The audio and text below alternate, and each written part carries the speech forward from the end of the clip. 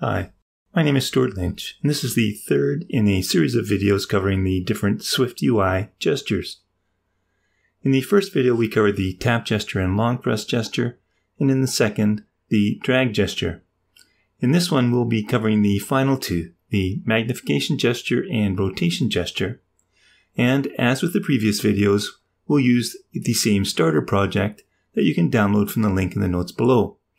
This version of the project has completed solutions for the first two videos. If this is something you want to learn, then keep watching. The magnification gesture is pretty straightforward if you've been following along in this series. It is also sometimes referred to as the zoom or pinch gesture, which is what we do to magnify something on our device. When working in the simulator or the preview, we can just hold down the Option key while dragging our mouse. We're going to use the same circle here, but I want to add a magnification gesture to this circle so that I can zoom in and out to enlarge or reduce the size. Let's start by adding that magnification gesture using our gesture modifier function with the magnification gesture argument. I'll Option click to bring up Quick Help and then click on the Open in Documentation link. There's some sample code as usual, but let's jump down to the topics.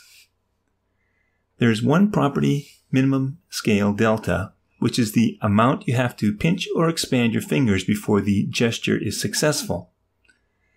The init defaults that to 0.01, so basically immediately. Now there are three possible functions again: updating, onChanged, and onEnded. So we know how to use those if we've already covered those in the past. The value is the argument passed to these three functions, and we see that it is a CG float representing the amount of magnification for the magnification gesture. Now there are two ways of going about managing the magnification, and I think that the updating function makes it easier to understand. We're going to keep track of the existing or current magnification and multiply that by the changed value as it's happening. So we can create an @state variable called current magnification that will track the current magnification and maintain it between pinches. The initial value when the view loads will be a magnification of 1. So we'll create that current magnification state variable with that CG float of 1 as the initial value. The updating function, you may recall from the video on the long press gesture, uses a gesture state property wrapper that we will bind to the state as it changes during the update. So let's create one called pinching magnification with an initial value of 1 as well. Now we can add a scale effect modifier to the image using the current magnification multiplied by whatever the scale effect is going to be, which is our pinch magnification value. So initially, we'll see that's just going to be 1 times 1, or 1, so no magnification. Now, in order to do our scaling, we can use the updating modifier that has our gesture state variable and a closure as arguments. As before, the closure has 3 arguments: value, state, and transaction. And as we did with the long press gesture, we'll ignore the transaction, but in our closure body, we will take that changing value and assign it to the in-out state value, which in turn updates our pinch magnification, which then multiplies the current magnification to give our zoom scaling effect. If we tested this now, we would see that the zooming does work, but the gesture state variable will be resetting itself back to 1 when I finish the gesture. And since we do not update the current magnification, it stays at 1, and therefore the scale remains at 1. To fix this, we have to update our current magnification variable with the latest magnification value when the gesture is ended. So we can use the onEnded function to do that. Running this in the preview, we get the desired effect.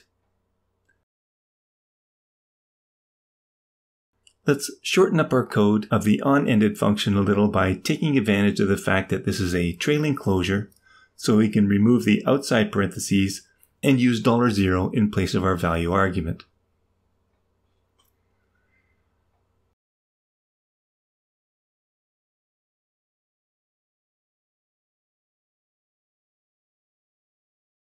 Now the final gesture we'll look at in this series is the rotation gesture. And this gesture recognizes when the user touches the screen with 2 fingers and performs a circular motion. For this example, I've substituted the circle with a rectangle so that we'll notice a rotation. Let's add that gesture to our view using the gesture function and check out the documentation as we've done in the previous gestures.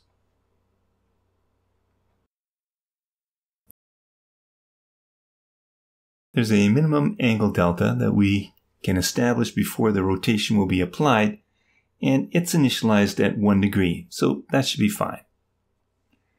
And there are 3 familiar gesture functions: updating, onChanged, and onEnded, and the value that changes with the gesture is the angle itself, so this is great. To rotate a view, we can apply a rotation effect and apply an angle like this. Let's take a look at what a 45-degree angle looks like. Now in our solution, we want to remember the angle whenever we left off. So let's create a variable called current rotation and assign it the default of angle.0. The initial default will be 0 degrees or 0 radians. Now as we twist or circle our fingers, the rotation angle is going to change, and we want to update that angle by adding on the new rotation. For this, we'll be able to use the updating function on rotation effect, and this will allow us to bind that value to a gesture state variable. We'll initialize it at 0 degrees as well, and we'll call it twist angle. So our current rotation then will be the current rotation plus the twist angle, which is initialized at 0, so no rotation. So let's add in our updating function to our gesture. This should be familiar to you by now, as we did this in the long press gesture and the magnification gesture. Our argument is bound to the gesture state variable twist angle, and our trailing closure has the 3 arguments, 2 of which we are interested in. Now as we rotate, we want to update the state, which is our twist angle, by the value of the rotation, which is the angle value. And then, because we know that the twist angle will revert back to 0 after the gesture is complete, we want to update our current rotation by adding on the last value. And we do that in the onEnded function. And then, as before, we can take advantage of our trailing closure to shorten our code. Let's test that now. We can use the option on the keyboard here and preview it. And it works. My final rotation is remembered. Now to finish this off, why don't we combine a magnification gesture together with a rotation gesture? And you may recall in the first video that we can do that using the composite simultaneously function to add it onto our rotation function so that it will be recognized simultaneously. So let's just copy the 2 state properties from our magnification view and add them here.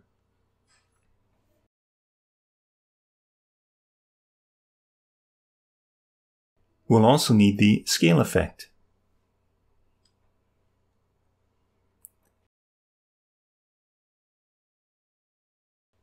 And then before the closing parentheses of our rotation gesture, we can access the simultaneously function and then just copy and paste our magnification gesture to replace the placeholder.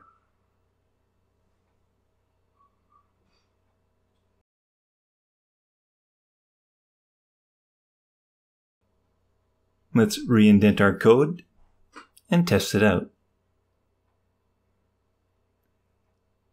Success. We can zoom and rotate at the same time. There are more complicated composite gestures, and in the final video of this series, we'll take a look at how we can build those.